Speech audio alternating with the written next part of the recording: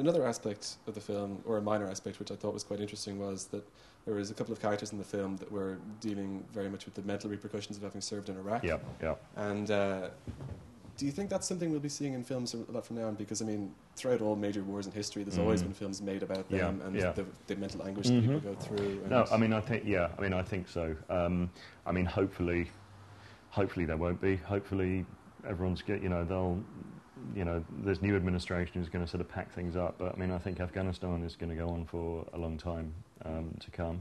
I mean, I think just this morning, there's sort of fresh reports of, people killed in the line. And, it's,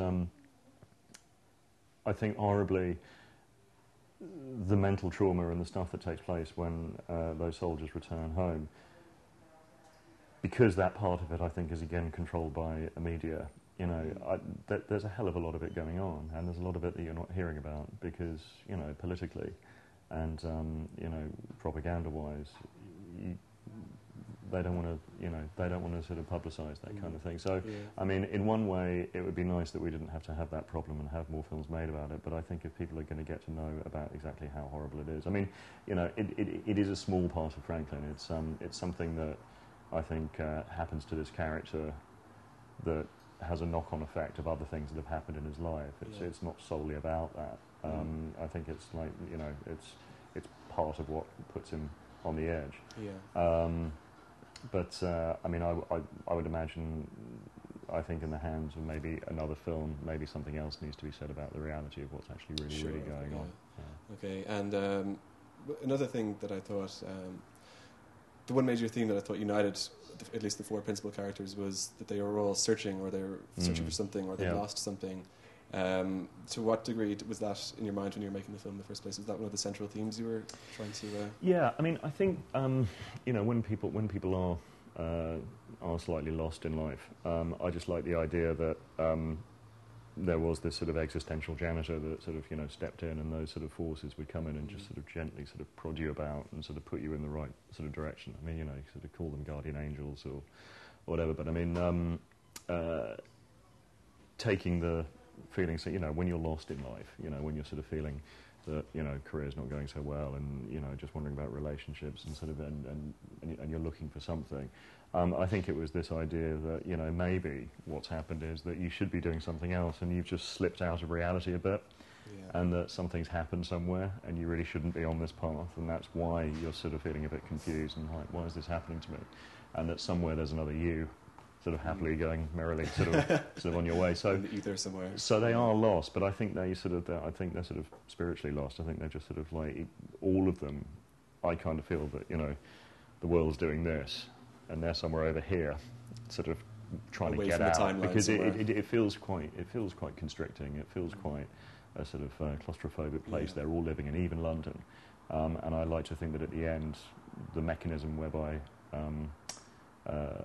Milo and Amelia meet sets everything right. Sort of puts everything in a sort of Back to the Future way. No, not like that. But you know what I mean. Sorry, I just had a vision of Doc Brown in his blackboard. It's 88 miles an hour quick. Okay, just moving on a little bit now. It's your first feature film. Yep. This one is, and your past experience is primarily in music videos. Is that correct? Yeah, I did. When I got back from film school, I worked in production for a while. I was an assistant director. I mean, I did one of those things. I just sort of left school and joined the film industry because I wanted to do what I'm doing now. Junkets. But the thing is, at that point, I became an assistant director because I thought then you become a director after that, which isn't actually the case. I mean, it's a sort of... It's not like an apprenticeship or something, no? Not really. I mean, you can, but I mean, it's not... I mean, if I'd known back then, I would have, probably jumped straight into the camera department. But, did you learn anything specifically... for example, in the music video business that you can apply to feature films, or specifically to this as well, to Franklyn? Sort of horribly, it's all about getting it done, and I don't know, just sort of pulling off sort of minor miracles. And I mean, the music videos that I did, I think, one of the first music videos I did a thing for there's a band called Space in Liverpool, and Tommy, the lead singer, did a duet with Keris from Catatonia. Sure, okay. And I ended up doing a load of videos for Catatonia. But we did the Ballad of Tom Jones, and they were hanging off this cliff in a car. Oh, it was sort of very sort of Hitchcockian type moment. But we had no money to do it. But a friend of mine who worked at the Moving Picture Company, there was this bloke called Mitch Mitchell who used to do the special effects for Blake 7. And he used to live in a little, well, he didn't live, obviously, but he used to have this little cupboard in the Moving Picture Company, which was his office. And they sort of kept him there as a sort of special effects sort of advisor.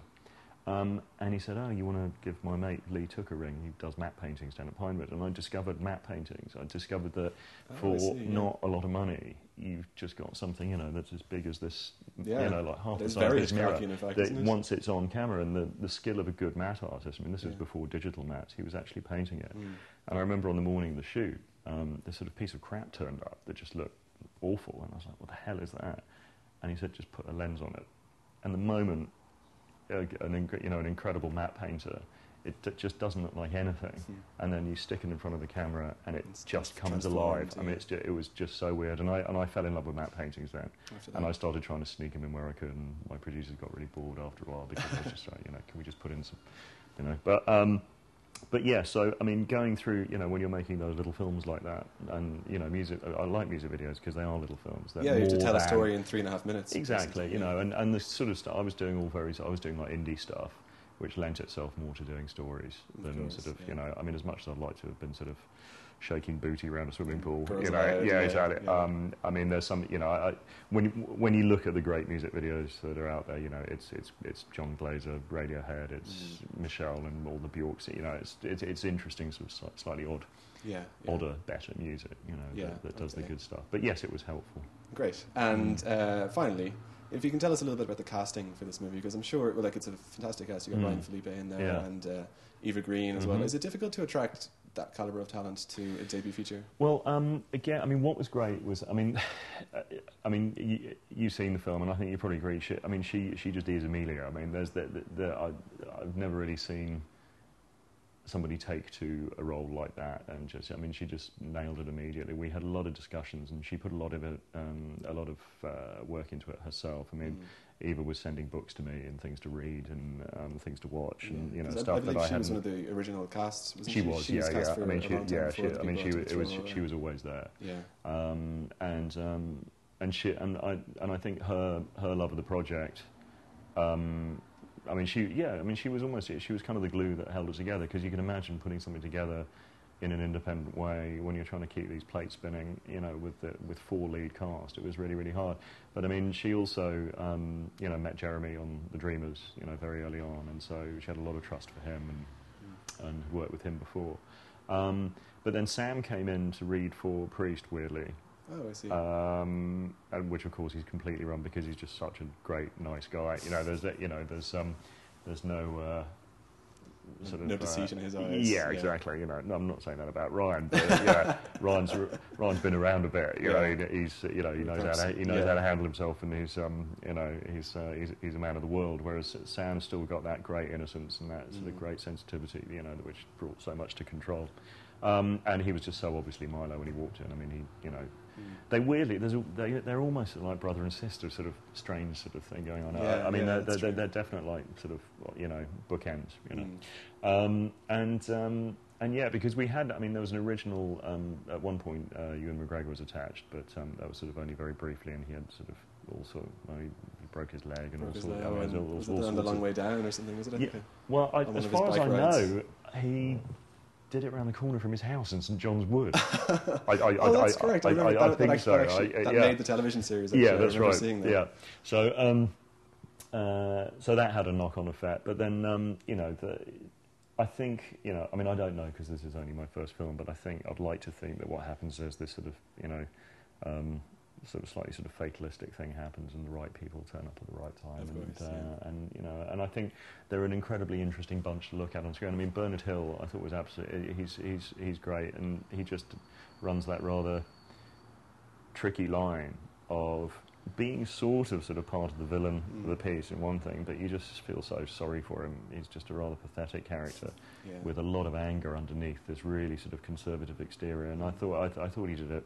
I thought he did it brilliantly. He did, yeah. I agree there. Yeah. And so when is it opening in Dublin? 20. I'm not sure actually. Oh, it's don't you? 27th of Feb. 27th of February. In London. In London, I assume it's the same year as well. I would imagine so. Well, everyone's nodding. Yes. Yeah. 27th of Feb. Right. Well, when I'm writing the article, I'll know underline that part. Or I'll put it in bold in italics. Yeah. Okay. Gerald McMorrow, thanks very much for taking the time to speak to us. Thank Cheers. you. It's a pleasure. Take care.